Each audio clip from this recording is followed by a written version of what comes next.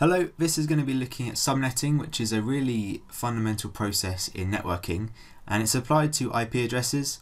So to be able to do this, you need to have some understanding of what an IP address is, specifically what an IP version 4 address is, how they're separated, how they're written out, and that sort of thing.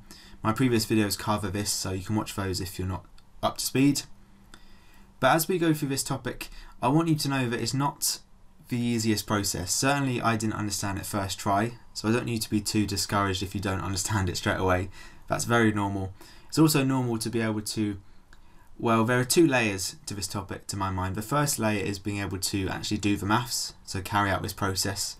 It's not the most difficult process, it's just learning the steps.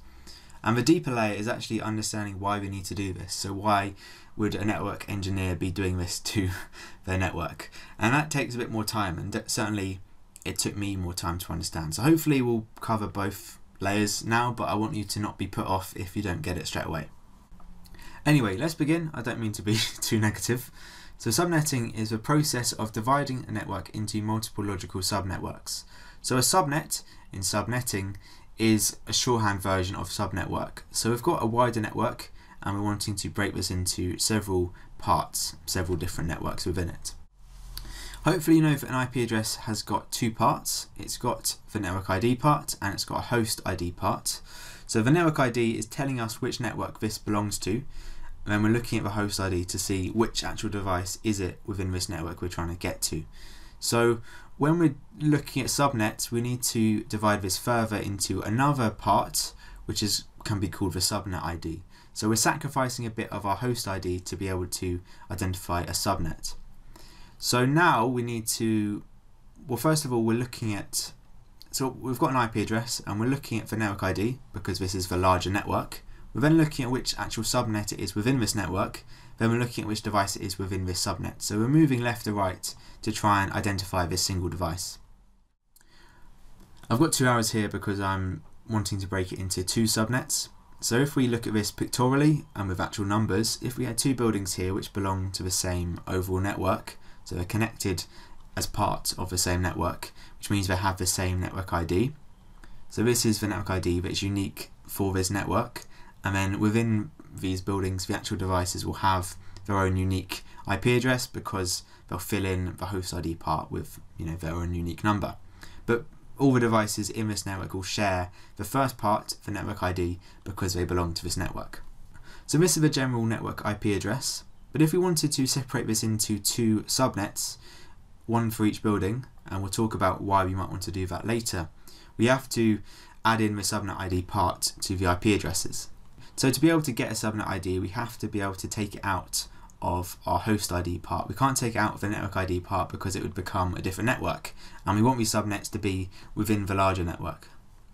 The subnet ID needs to be unique because we need to be able to distinguish between each subnet. So this one is labelled with 1, this one labelled with 2, and then the individual devices will have their own host ID part just added on. To look at this in more detail, it's important to take a step back and talk about the two IP addressing schemes. So originally IP addresses used the scheme known as classful addressing, which is where the network and host IDs are fixed sized, so they're predetermined, or their size is predetermined by the class they're in. So for example, it could say that the first 2 bytes are for the network ID and the last 2 bytes are for the host ID. This is predetermined by this class. And there were 5 classes in this scheme which were labelled A, B, C, D, E, and in A, B, C were the ones which really told us this size. D and E were undefined in terms of the host and network ID. So this is actually a class B IP address because it's got 2 for each. Class A had 1, so we'd have 1 byte for the network ID, 3 bytes for the host ID, and then class C was 3 bytes for network ID, 1 byte for host ID. We'll talk about the consequences of that later, but it's important you know that this is not flexible. You get told the size of the prefix and the suffix. And this contrasts with what is now used, which is classless addressing, or more formally is called classless inter-domain routing, which is abbreviated to CIDR or CIDR. People pronounce it differently. But this is where we actually can specify this boundary using what is known as a subnet mask. So we have control over where this separation occurs. whereas before it was just defined by the class that the IP address was in. Just for context, CEDAR was introduced in the early 90s, meaning it's been around for over 20 years now. It's not a recent development, it's been here a while. And as I say, it uses this subnet mask to do this division.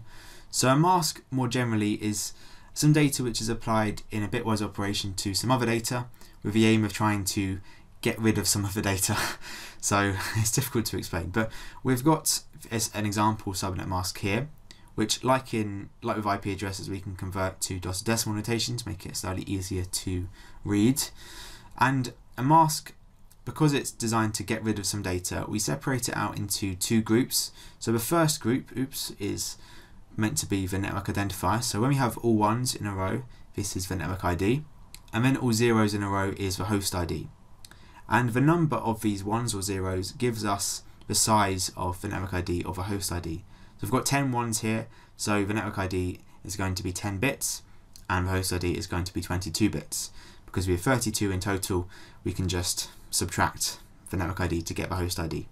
A network mask has to be of this form, so we can't have a random one midway down. We also can't have zeros coming from the left. We've got to have some ones and then some zeros. We can't intersperse them. They've got to be two distinct groups, otherwise we won't end up with two distinct IDs. Right, so we've got a mask. Let's apply it to an actual IP address and see what happens. So if we're applying it to this one here in green, well, the actual operation here is a bitwise one. As I say, we're looking at two individual bits, and we're doing multiplication here, so it's bitwise AND. So 1 times 1 is 1, 1 times 0 is 0, 0 times 0 is 0. And well, first of all, you can see how the IP address is different to the net mask because we've got ones and zeros kind of interspersed. But we end up with just one, just 1 in this entire address. So this is 128.0.0.0. And the purpose of applying a subnet mask to an IP address is to try and get rid of the host ID part. A device like a router does not need to know what the host ID is to be able to route it to the correct network. It only cares about the network ID. So this is what it's trying to do, trying to just get the network ID and trying to get rid of the host ID.